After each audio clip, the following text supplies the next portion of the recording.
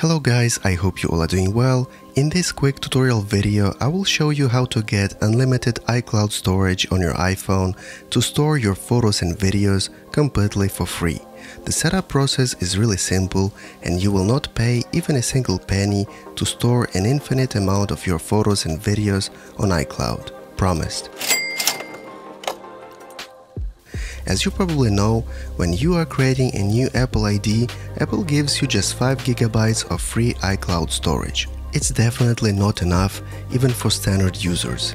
If you want to get more iCloud storage, you should pay $1 per month for 50 GB, $3 per month for 200 GB and $10 for 2 TB of additional iCloud storage. That's ridiculous, knowing that you are already paying over $1,000 for your iPhone and you are getting just 5 GB of free iCloud storage that can be used in just a few weeks, especially if you are keeping iMessage, photos and other files on your free iCloud plan. So as always for Apple, selling additional iCloud storage is just another way to make more money. It's just a business after all.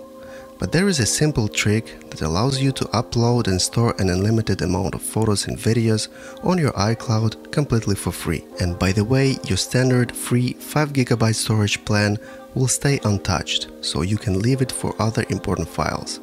The trick works with the shared iCloud albums function, which you can activate in Settings. Go to Settings, scroll down and go to Photos. Now you have to deactivate iCloud Photos to prevent the photos from saving to your iCloud, because otherwise you will run out of storage pretty fast. Next, make sure you have activated the shared album option. It's really important. To upload photos and videos to your shared albums, open the Photos app on your iPhone and click the small plus icon on the top left. Now, choose a new shared album and give it a name. You can create as many shared albums as you want, or you can create just one master album where all your pictures and videos will be saved by default. One shared iCloud album can store up to 5,000 items, so if it's not enough for you, you can simply create another one. You can even add additional people to view your pictures, but I suppose most of the people out there will prefer to keep their pictures private, so make sure to not invite any people if you don't want to share pictures with them.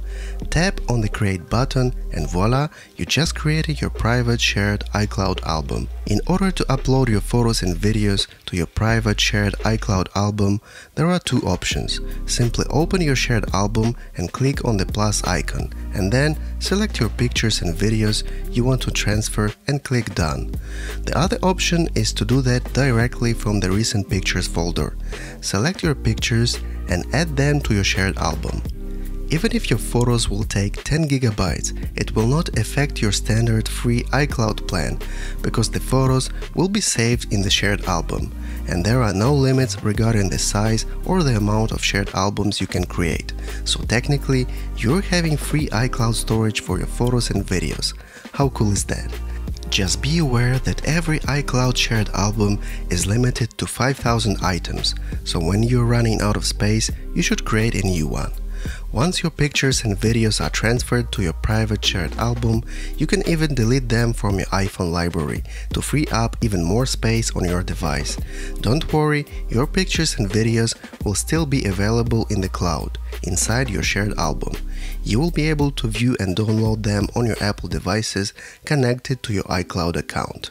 If you would like to download and get your photos and videos back to your library on your iPhone, simply open the picture in a shared album and click on Save Image. The image will be saved back into your photo library locally on your device. To access your photos and videos on your Mac, open the Photos app on your computer and go to Settings. Make sure to check the Shared Albums option.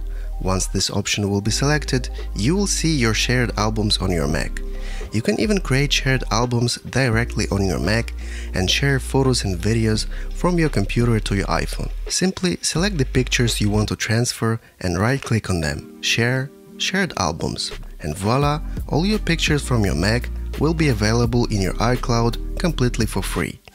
Thanks for watching. If you want to support me, please like this video and subscribe to my YouTube channel for more tech-oriented content. Don't forget to check out my other videos on my channel as well. See you later on YouTube. Bye bye.